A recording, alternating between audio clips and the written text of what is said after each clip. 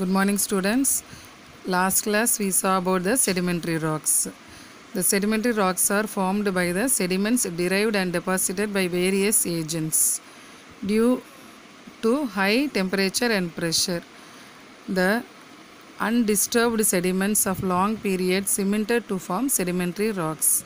Now we'll see about the characteristics of sedimentary rocks. They have many layers.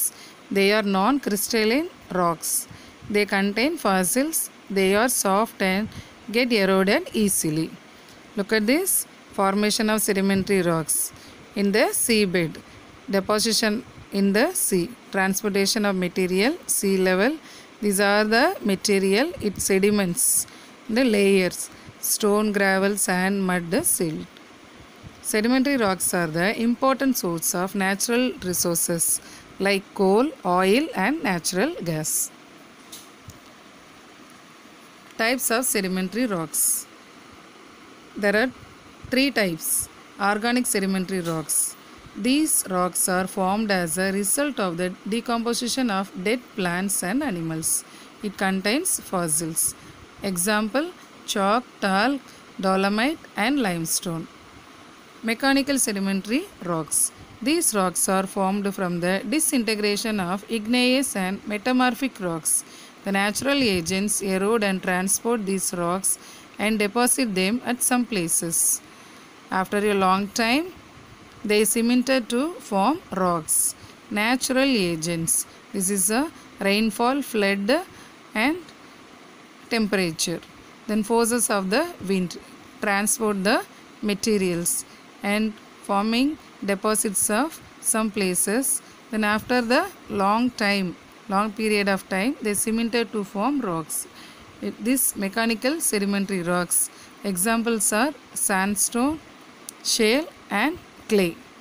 Chemical sedimentary rocks. These are formed by precipitating of minerals from water. It is formed usually through evaporation of chemical rich solutions. These are also called as evaporites.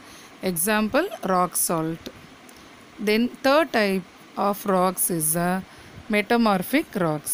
The word metamorphic is derived from two Greek words. Meta means change and morpha means shape. When igneous rocks are the parent rock and sedimentary rocks.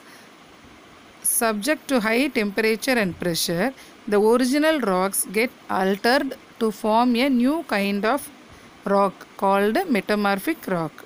Actually, this process is from the parent rock and sedimentary rock. It's get altered to form a new kind of rock. It is a metamorphic rocks. Metamorphism is two types. They are thermal metamorphism. This is thermal means heat. The change in the rocks is mainly caused by high temperature. The process is called as thermal metamorphism. Second, it is a dynamic metamorphism. Dynamic is a pressure. If the change in the rock is mainly caused by high pressure, the process is called dynamic metamorphism.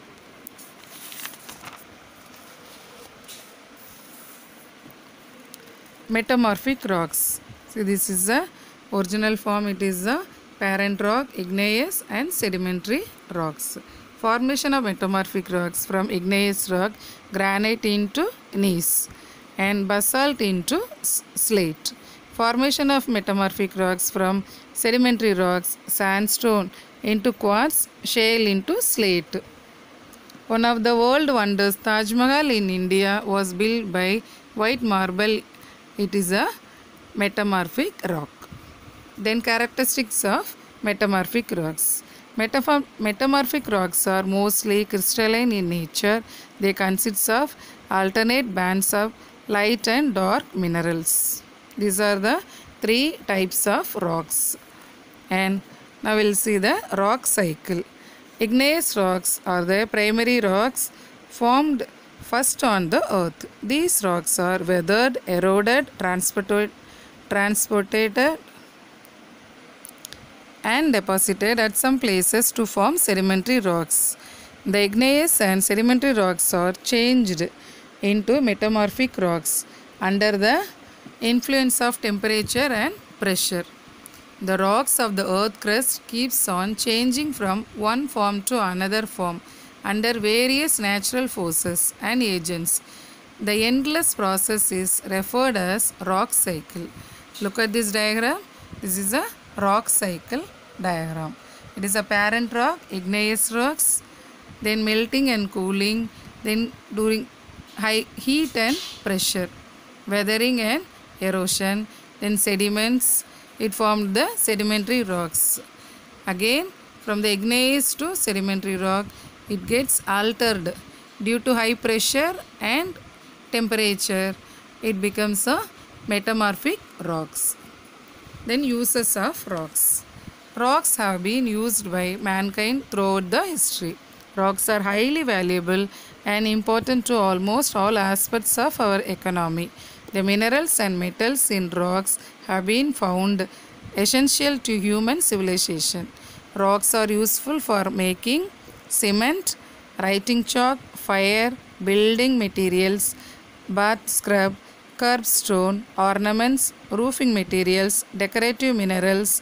These are valuable source of minerals such as gold, diamond, sapphire, etc.